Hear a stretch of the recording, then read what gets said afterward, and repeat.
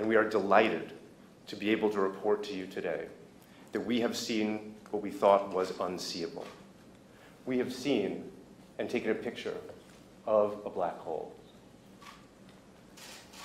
Here it is.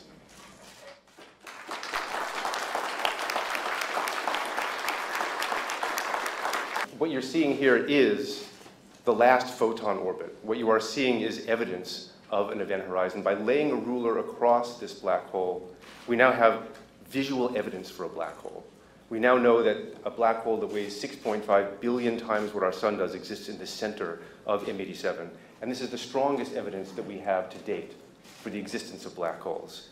And it is also consistent, the shape of this shadow, to the precision of our measurements with Einstein's predictions.